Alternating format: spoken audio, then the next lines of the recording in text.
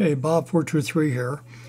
This is part 2 of the discussion about buoys, and we're going to talk about the Coast Guard data buoys because they come with a lot of information that may not be apparent at first glance. For example, at red number 30 here, you see a strange symbol that has like 4 arrows on it. Let's tap it. And what the Coast Guard is saying in their local notice to mariners is that it's off station. So you can't depend upon being where it's depicted to be on the chart. The same thing for number 31.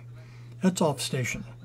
Doesn't matter that much if you're following the blue line because it'll take you through there safely anyway. But it's good to know that it's not where you would expect to see it when you're looking out ahead of you, headed south, and think your charts are right. And in fact, these 2 buoys may not be where they're supposed to be. Let's move further south. We'll go to a famous area, Cumberland Divides. And now you see a different symbol. Let's see what that means. It says the structure is destroyed. Has not been replaced yet with a buoy or anything else. It's destroyed and not there. Maybe it's underneath the water a little bit. So you want to give that a wide berth when you see that. And these alerts, by the way, are right out of the Coast Guard local notice to mariners, updated weekly. Let's move further down the coast. Okay, and now we're coming into the approach to Fernandina.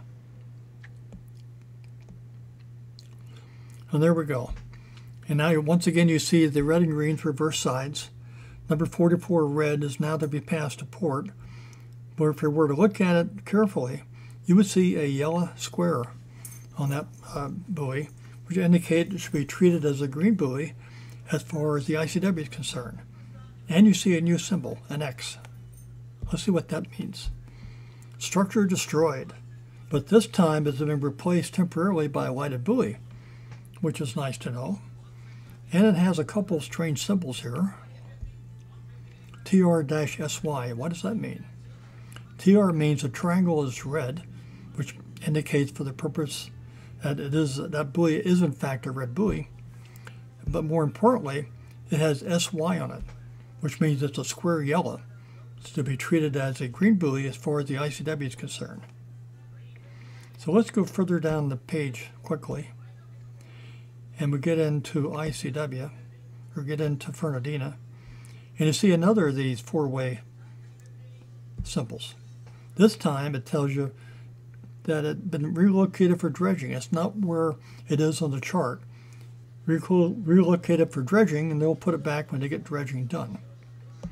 So that's our 2-minute tutorial on some of the symbols used by the Coast Guard to indicate, in Aqua Map at least, some of the status of the buoys.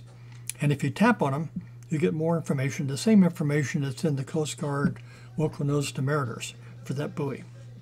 And that closes out part 2.